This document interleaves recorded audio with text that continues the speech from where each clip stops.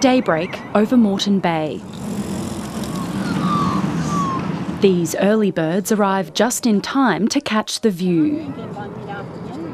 But for one, the outlook hasn't always been so clear.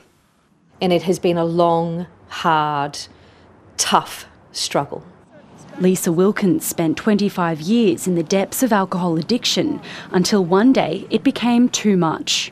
I ended up in an ambulance after drinking probably 2 bottles of wine, 2 bottles of Prosecco and a litre of gin, and was found on the bathroom floor and rushed to hospital. A confronting chat with doctors started her long road to recovery. I was like, wow, okay, I have a problem. If I don't stop drinking, I'll probably die.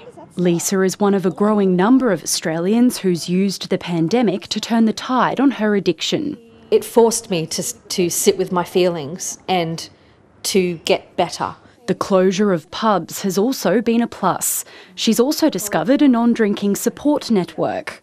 The group's numbers have more than doubled across Australia during the pandemic. Because they actually weren't able to socialise, that then gave them space to actually decide that this was something they didn't really want to do anymore.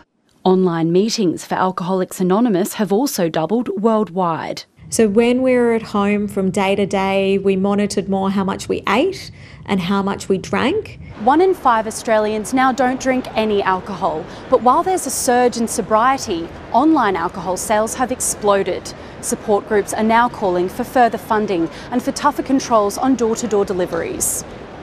Now nearly 2 years sober, Lisa says she's proud of the woman she's become. I'm not ashamed of that life. It's a past life now though, and I'm a completely different person. But thank God I'm not that person anymore.